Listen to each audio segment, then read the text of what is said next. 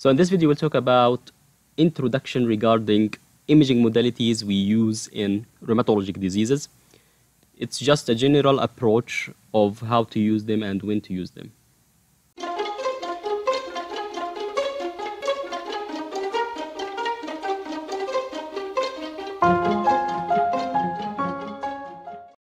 So we'll start with talking about the X-ray, which is the most common imaging modality used in the hospital. We can use it for acute processes, like a fracture, for example. Also, we can use it in diagnosing chronic processes, for example, inflammation, like osteomyelitis, if it's a chronic, or if the patient has ankylosing spondylitis, which is also chronic inflammation. We can also use it for tumors and osteonecrosis as an initial modality.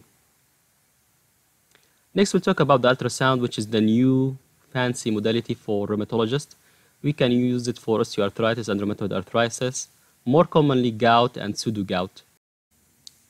So let's draw a synovial joint here.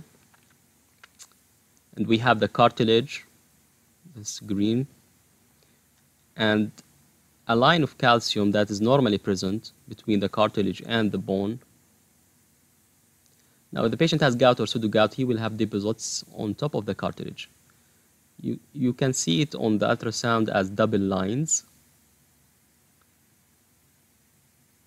like this, and that's why they call it the double contour sign. Now, double contour sign has around 60% specificity in gout patients, and this can increase to up to 90% if the patient has elevated uric acid at the time of gout attack. So it's important to check uric acid during gout attacks for this reason. Next modality we'll talk about is MRI, which is the master of imaging. It can be positive in acute and chronic processes like ankylosing spondylitis or acute osteomyelitis. It can also be positive in osteonecrosis, where it is the main diagnostic modality. Also orthopedic diseases like injuries in the ligaments, tendons, or cartilages. And the last modality we'll talk about is the bone scans. It helps us know what activity the bone has. So if you have high uptake of the radionuclide compound, it means that the osteoblasts are working.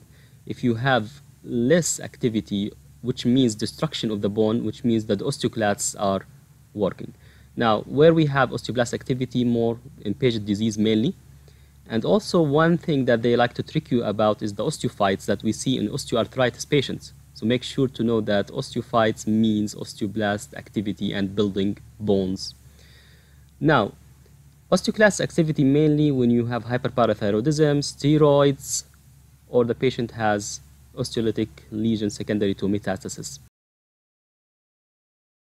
So one of the ways you can differentiate hyperparathyroidism versus steroids, it's the bone involved. In hyperparathyroidism, hips are more involved than the spine, while in steroids, it's going to be the spine more involved than the hips. And that concludes our video about the imaging in rheumatology. See you in the next one.